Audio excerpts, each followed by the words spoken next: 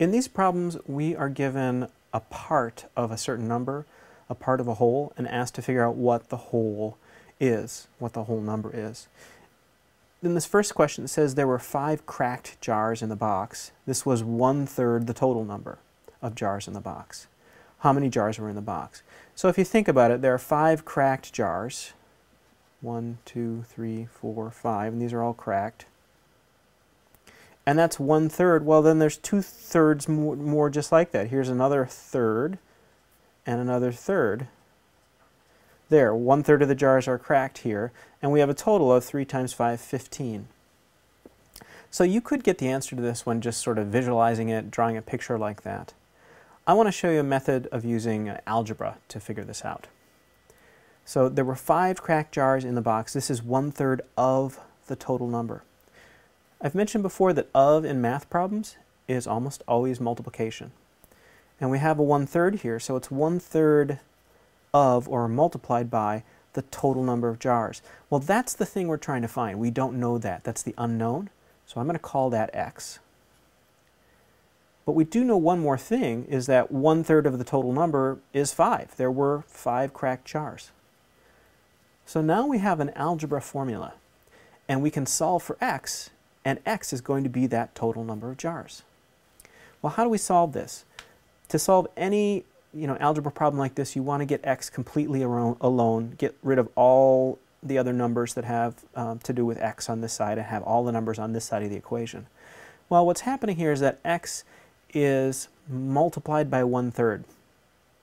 And so we want to undo multiplying by 1/3. So we could divide both sides by 1/3. Well, dividing by 1/3 is the same thing as multiplying by 3. And that might come clear if you think about multiplying this side by 3. The 3's here would cancel, and you'd just get 1 times x, which is x. So that side's going to be x after I multiply it by 3. The rules of algebra say I have to do the same thing to the other side of the equal sign. So 5 times 3 equals 15. And you can see we came up with just the same answer here as we did here, drawing it out. Knowing the algebra way of solving this equation makes other equations or other problems like this a lot easier to solve, because sometimes the numbers aren't as simple as in that first problem. Let's look at another one. Tyler needed 40 inches of string for his project. He used 2/5, that's supposed to be 2/5, of a full spool of string. How many inches of string were on the full spool? So 2/5 of the full spool was 40 inches long. We're going to write this out just like that previous problem. 2/5 of the full spool. Well, that's the unknown, because they're asking how many inches on the full spool, so I'll make that x. 2/5 times x, 2/5 of x, that was the 40 inches that he used. Now, we want to get x alone, and we have to undo this being multiplied by 2/5. When I work with fractions in algebra like this, I like to do them in a 2-step way. It makes a little more sense to me. I get rid of the bottom number by multiplying by something, and then I get rid of the top number by dividing by something. You could think of it like this. Let's multiply both sides by 5 first, and those 5's will cancel, and then I would have 2x equals 80. Whoops, 2x equals 200. And then I can divide by 2, because that 2 is multiplied by the x. Those cancels. I have to divide this by 2 as well, and x equals 100.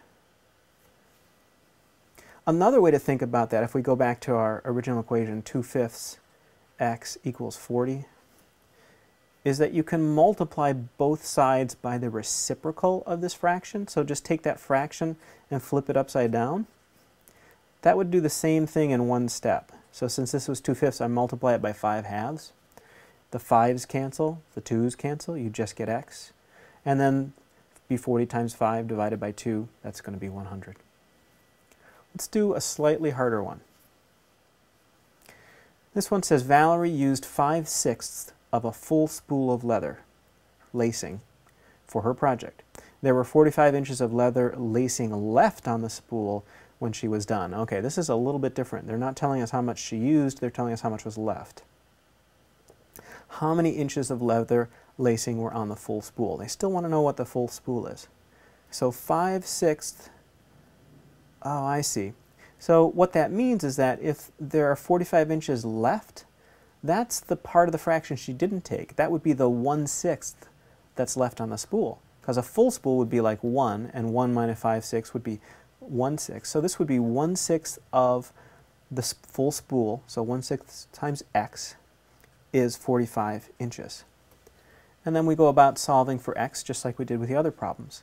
In this case, we need to multiply by 6 to get rid of the 1/6 here. Multiply both sides by 6. Those 6's cancel. We get just x over here. And 45 times 6 is 270 inches.